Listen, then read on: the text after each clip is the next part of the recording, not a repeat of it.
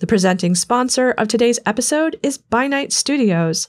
Prowl New Orleans' French Quarter as a vampire during Saturnalia, an immersive experience produced by By Night Studios in partnership with our dear friends Reverie Studios. They're turning the entire French Quarter into your event space with multiple venues and even an in-character second line. Plus, I was on the writing team for it, so go to vampirelarp.com and get 10% off using code PORTSAGA10 and treat yourself to the quintessential vampire experience.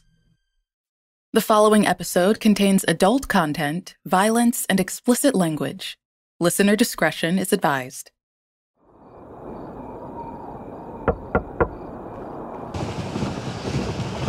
Can I help you, officer? License and registration.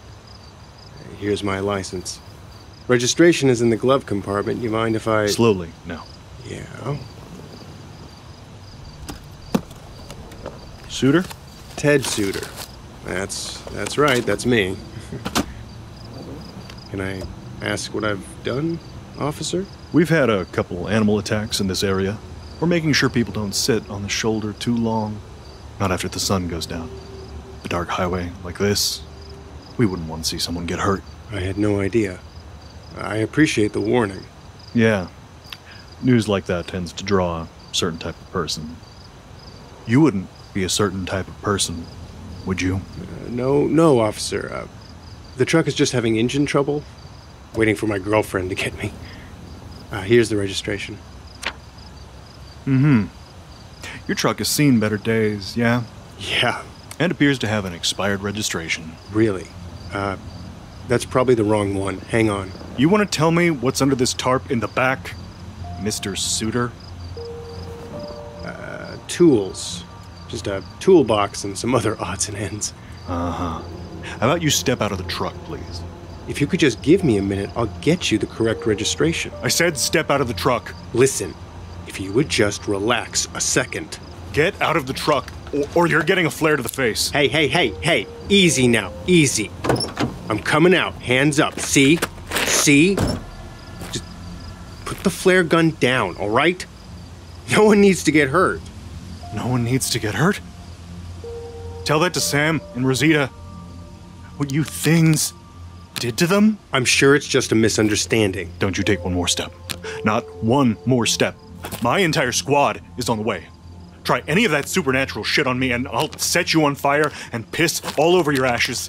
Friend, that plastic badge and sad Kevlar vest aren't fooling anyone. You out here all by your lonesome? What's under the tarp? You thought it was a good idea to go out after dark, alone, to hunt vampires?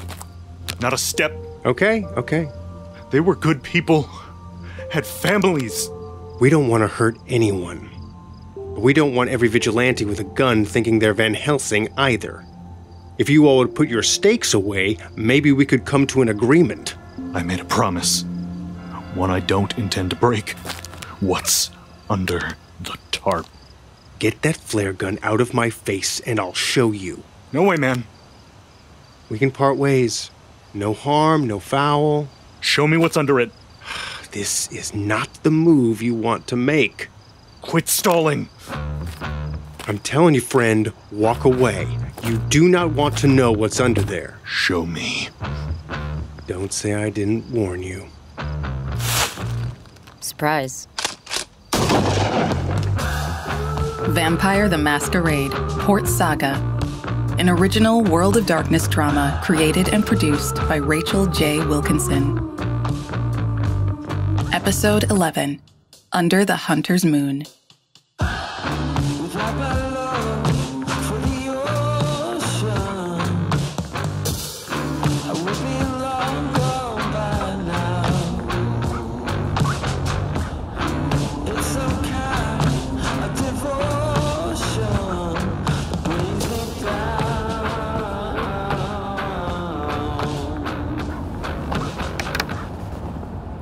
Ted Suitor? It's an anagram of Titus Reed. Oh, clever. I'm willing to play bait next time. It's okay. It's fun. These hunter assignments. You know he's doing it to wear you down, right? I'm alright. I promise. I'm just tired. They say after you've been a vampire for a while, time loses any meaning. When you're mortal, you're acutely aware of how much time you do or do not have.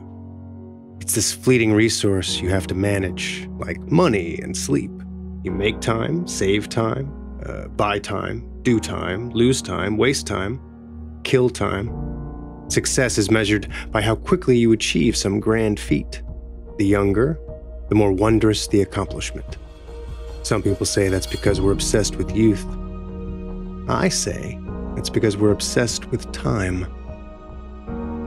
Top 2 reasons people become vampires. 1, so they will never die. 2, so they have eternity to finish whatever they start. And when you look at it that way, it's no wonder kindred society is made up of the fearful and meandering. It's been a month since Usher killed Aaron and Lawrence.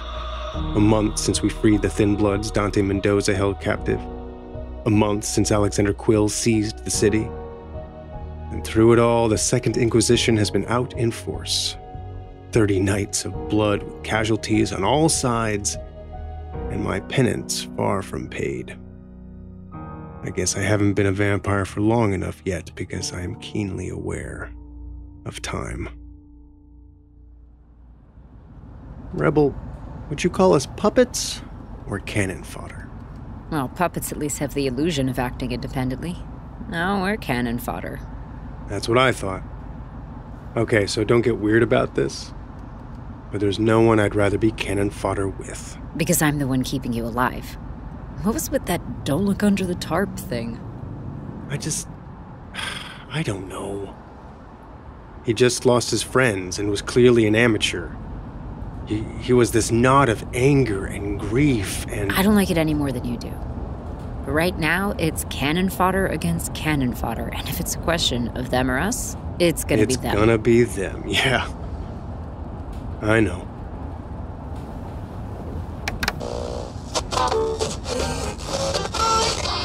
According to Port Saga police, there have already been over 300 homicides this year. That's over 300 people murdered.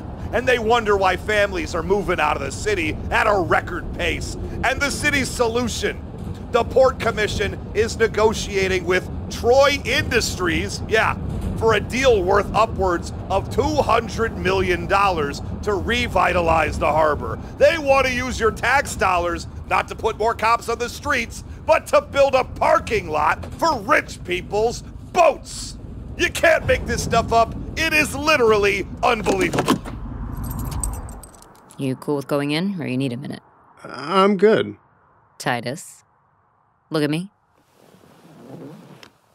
Do not let Marlowe get under your skin. Only if you don't let Usher get under yours. Deal. Let's go. From the outside, Marlowe's photography studio looks like any other storefront gallery with oversized windows, bright, airy spaces, and a faded brick facade. It's so expected it's unremarkable, which you'd think would be an embarrassment among sophisticates and connoisseurs.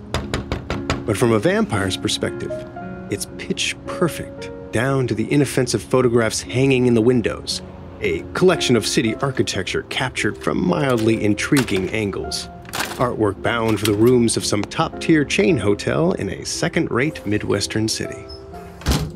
It's by design, of course, to remain inconspicuous while we use her basement as a command and control center in our fight against the Second Inquisition. Downstairs, a map of Port Saga hangs, dotted by tiny red and black pins. Red for where hunters attack, and black for where we hit back. There used to be a lot more red up there. And as much as I hate to admit it, Prince Alexander Quill has a lot to do with our progress. On the far end of the room, Usher stands in front of a bulletin board covered in pictures of identified and eliminated hunters. Puffed up like a petty tyrant, he thumbs through a stack of courier messages. Report. An easy mop-up. A single ragtag Van Helsing thinking a get-em ray plan in the dead of night was a good idea. Inventory. Pretty standard kill kit. Pistols, stakes, gasoline, road flares. But we did find this. I hand over a small black book. It's got some cipher. Did you attempt to break it? Not my department. Excellent work, Mr. Reed. Report back here tomorrow for more decoy duty. Both of you. Usher glances up, long enough to see Rebel's reaction when he smirks. This is bullshit. Rebel? How long are you going to keep sending us out there? Until the Second Inquisition is eliminated. Or you die. Don't you worry. I plan to live long enough to gut you from your balls to your brains. Rebel. That's the spirit. Sheriff Usher, please do not work our favorite Bruja into a hissy fit. Marlowe Voigt. Now Toreador Primogen.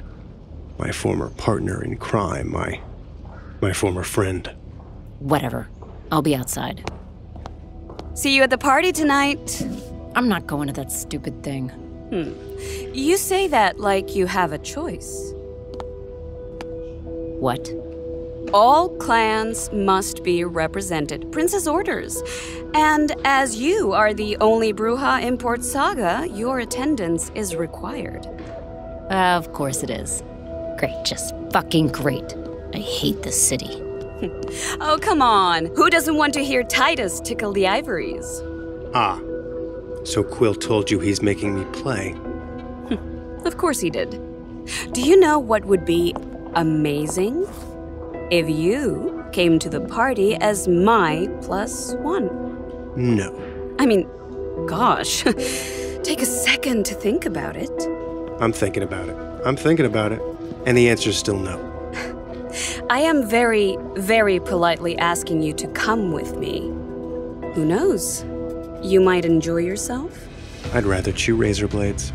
Aw, I thought we were friends. That was before you stabbed me in the back.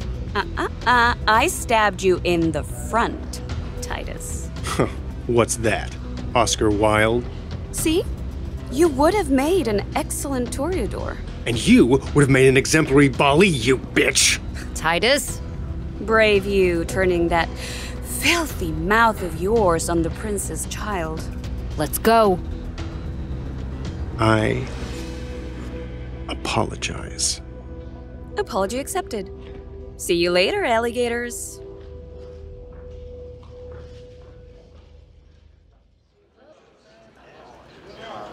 Under the light of the hunter's moon, black waters swirl around the prince's yacht.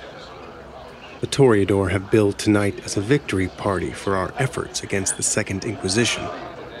It's the first gathering we've had since most of us went to ground, though by the looks of it, not everyone is in a party mood. Or maybe they aren't sure if it's safe to come out. The crowd's a little thin. Quill hasn't arrived yet, but Marlowe's holding court. Constance is talking with Rebel, and Zelda, who has taken to wearing tailored fatigues and a black sequin beret, is in a quiet conversation with an unfamiliar face. Good to see ya, kid. And Edmund Glass is here as well. Primogen Glass. How goes the hunter hunting? Slowly. Titus, allow me to introduce you to Anna Sandoval, the new Tremere Primogen, just in from Richmond. Primogen Sandoval, this is Titus Reed, Malkavian Whip. The new Primogen squints at me as if she were more interested in examining my organs than shaking my hand. Probably doesn't help that she looks like she stepped out of the fashion pages of a cult weekly, draped in dark fabrics and wearing a cameo choker for a touch of Crowley-esque flair. So, you're taking over for Dante? I am. Are you why he hasn't been executed yet? I've asked the prince to indulge in a brief delay, but I assure you, his execution is inevitable. Why the delay? Tremere business. Of course. I detect a murky assumption forming in your mind. Contrary to popular belief, Gentle Whip, not all Tremere have the same agenda. Do you know what he did to my sire? To my friend? I do. Though I am curious to hear your version of the tale. Speak with me later, if you have a spare moment. Titus, Primogen Voigt. Primogen Glass, Primogen Sandoval. I do hope you're enjoying the party. Like Grandma at the bingo parlor. I really do envy people who have never met you. But please don't let me interrupt. I'm here to wrangle the entertainment. Titus, the piano's right over there. Right. A pleasure to meet you, Primogen Sandoval. Likewise. I obediently make my way to a baby grand piano near a window in a dimly lit area of the main deck. I sit down, curse my circumstances, and begin to play.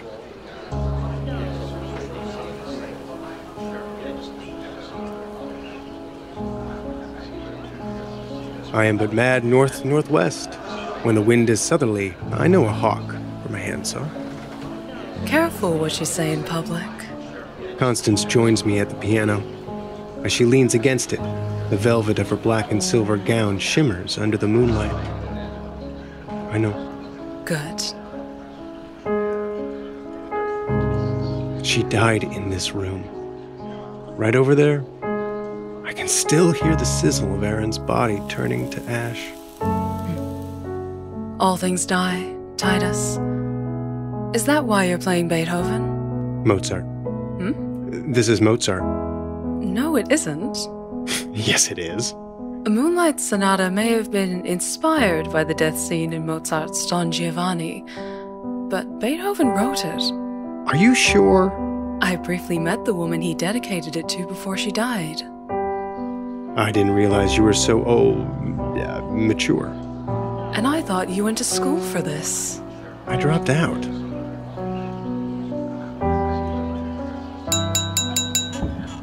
Assembled kindred. The man of the hour.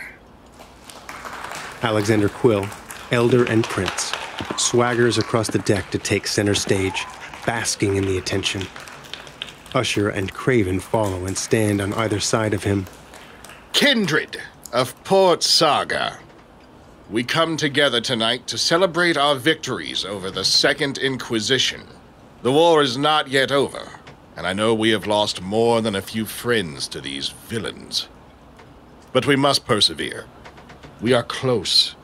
So very close to achieving our aims. Soon we will be able to socialize as we once did, hunt our prey as it befits our station, and return to our Machiavellian agendas without distraction. All it requires is our continued dedication to the combined strength of our ivory tower. As we defend the Camarilla, so too does she defend us.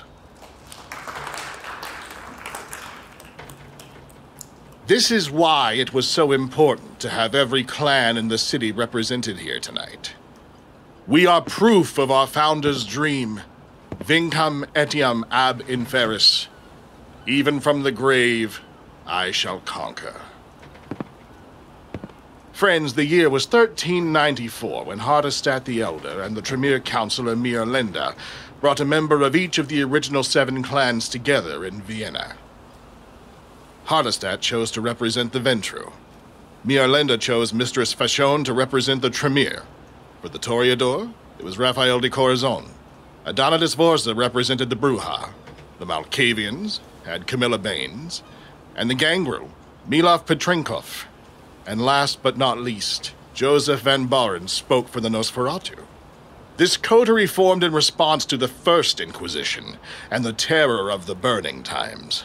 They would go on to become our first and most illustrious Justicars.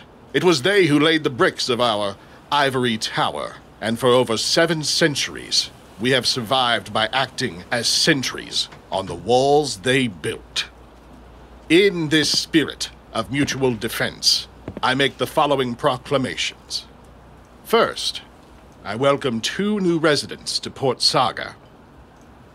The first is Anna Sandoval, the new Primogen of Clan Tremere. The Tremere Primogen stiffens and forces a thin smile as the room's attention turns to her.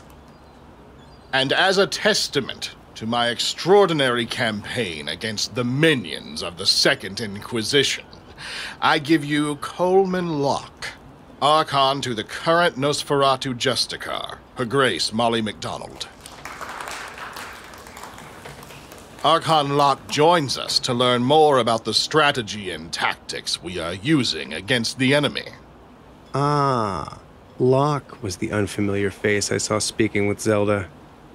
There's no way he's Nosferatu.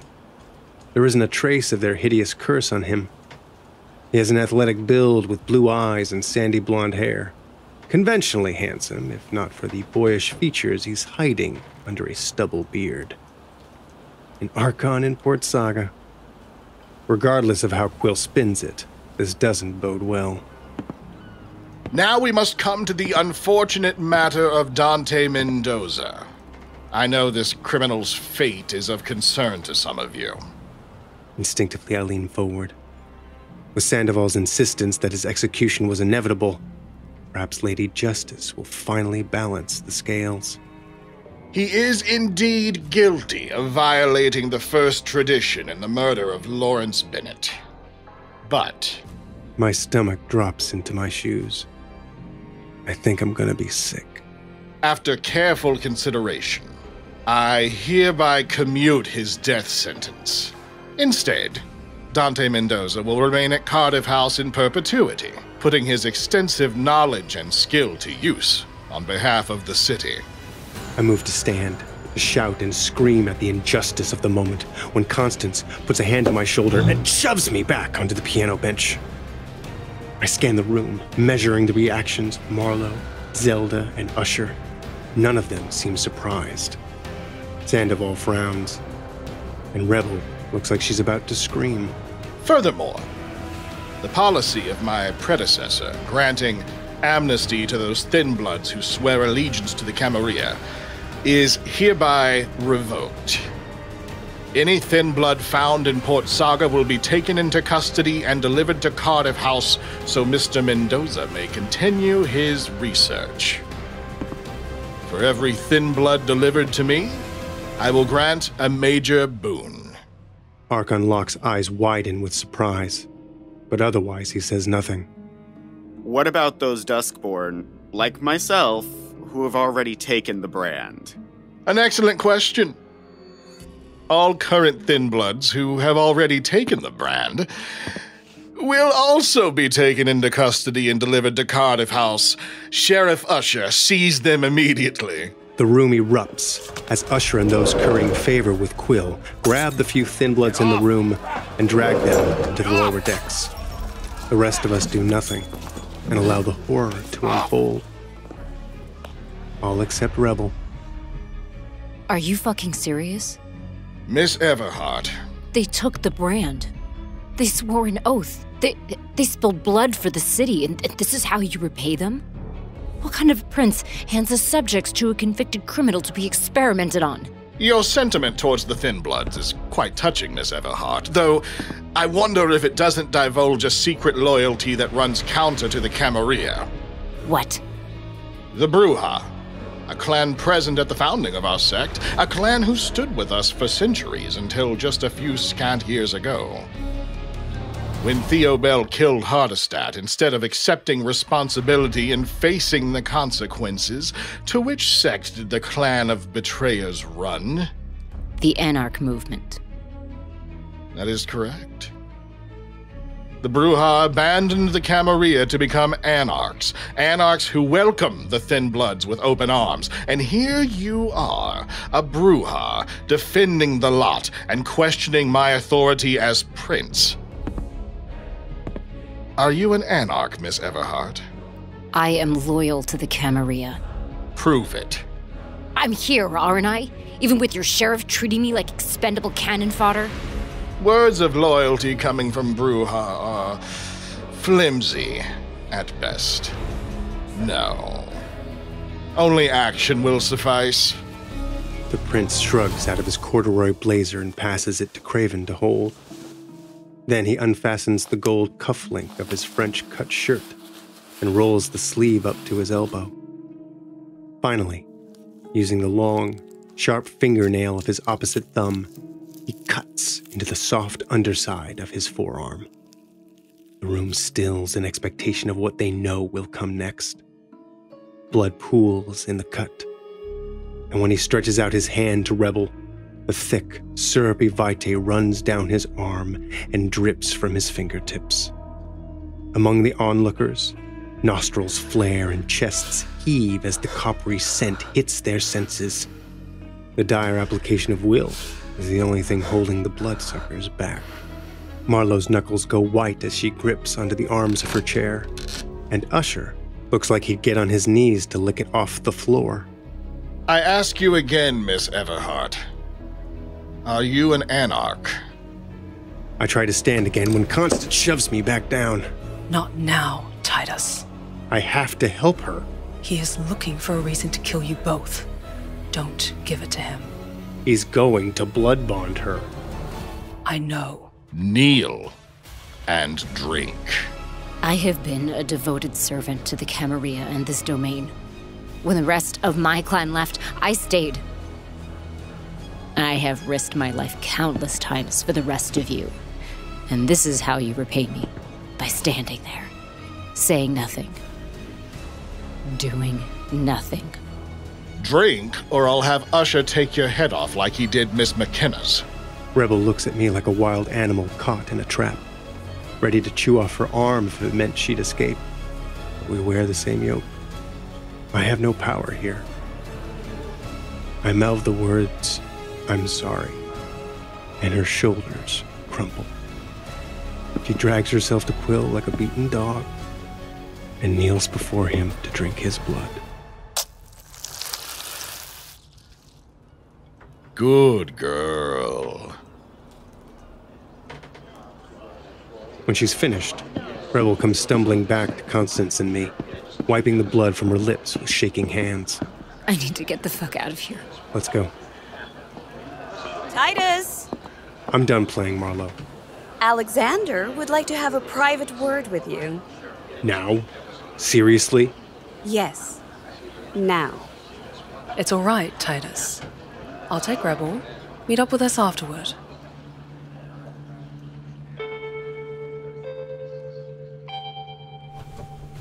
I'm led to the yacht's lower deck crew mess. A cold black body bag rests on the table, sweating with condensation.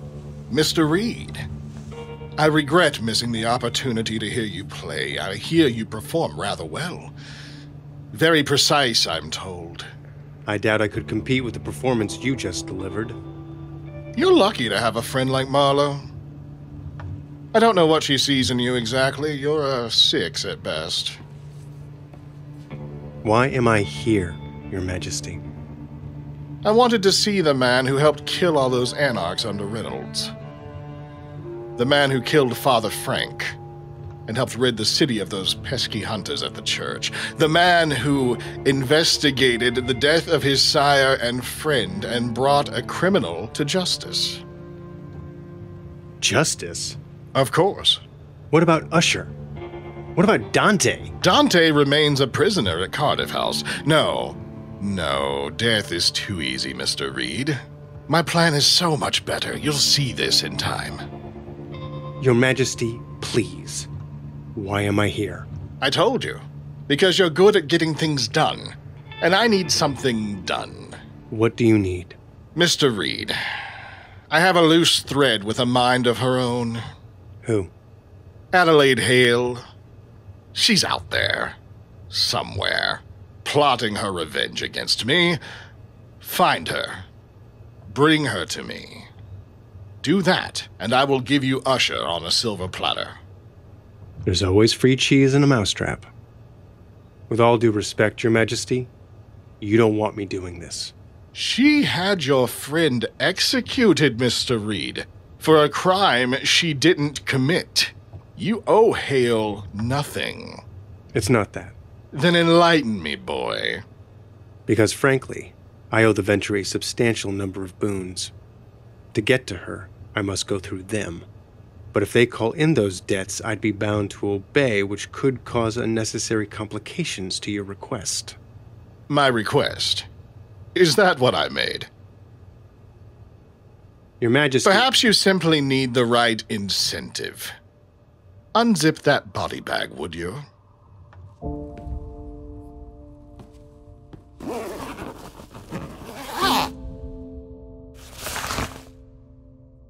Inside is a frozen corpse with a priest with no face.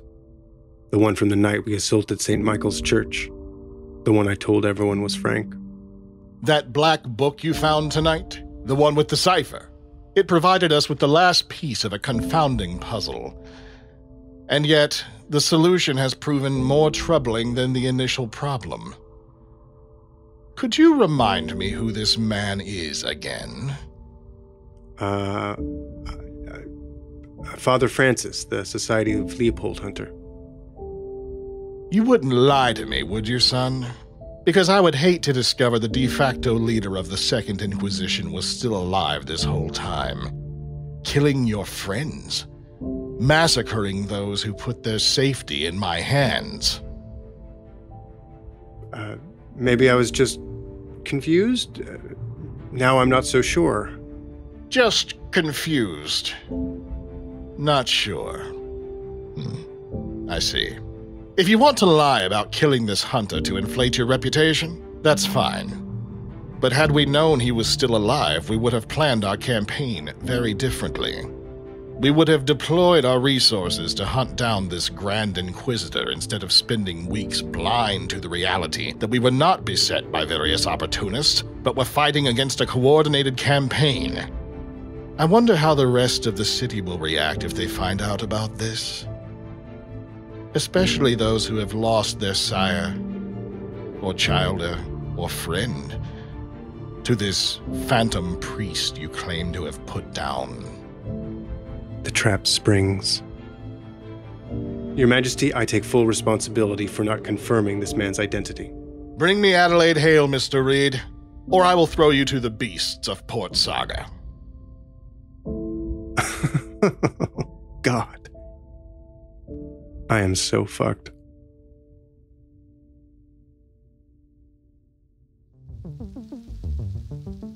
Vampire the Masquerade, Port Saga, created by Rachel J. Wilkinson, with voice performances by Dain Geist, Kat Mermelstein, Marta da Silva, Michelle Wynne Bradley, Luke Hales, Stephanie Tobin, Greg Berry, Matthew Webb, Jack Lankester, Ray Stakenas, and Logan Michael Boese. Sound design by Rachel J. Wilkinson. Mixing and mastering by Brandon Strader. Portions of this podcast are the copyrights and trademarks of Paradox Interactive AB and are used with permission. All rights reserved. For more information, please visit worldofdarkness.com.